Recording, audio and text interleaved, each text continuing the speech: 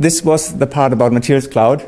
And since I know that people have a tendency to leave early, I wanted to get in some remarks about the workshop as well.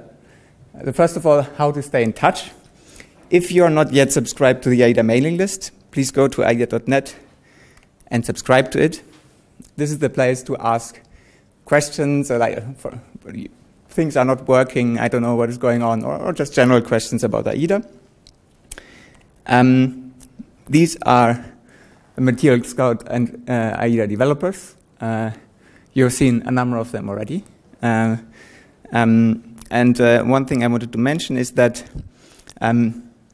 if you like what we do, we are always looking for talented people to join the team. So if you're interested in working on these kind of things, or in shaping the future of how we do computational material science, look at the AiiDA and the Psyche mailing lists, and if there's an opening, let us know.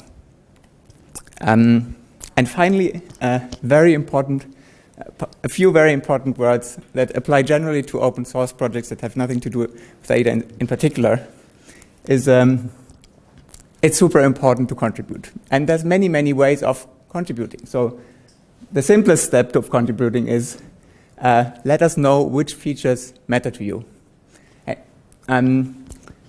So on GitHub, you can simply, on an issue, for example, this was mentioned by Alberto before, we should have a ready node go to repository command, and then I want to be in this folder, and I would just want to work with the files. If this feature is important to you, just give it a thumbs up. Step 2, you are finding a bug. If you find a bug, please go to the AiiDA core GitHub repository, click on your issue, and report your bug together with the AiiDA version, Python version, etc. This is really important. And the third step, if you think you can fix the bug, please open a pull request. We love pull requests. And one thing, really my last slide now, is sometimes there are some barriers for people to doing these things. And I think these barriers are mostly psychological. So, for example, you might think, okay, on giving feedback, I don't have a GitHub account. I mean, come on, it takes 1 minute, get one. But on reporting issues, I don't want to disturb the developers. They are busy, right?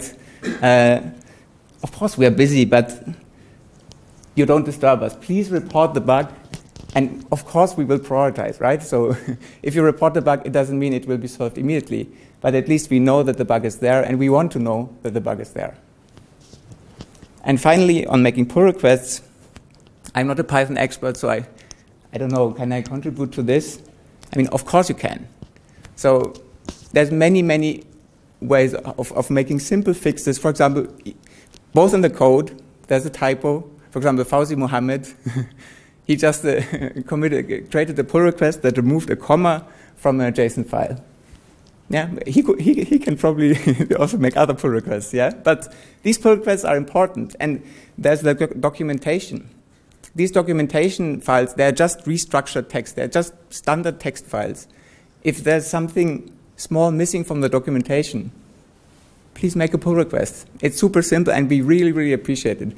So the gist of this is that all open source projects, not just AiiDA, they live and die with the community, and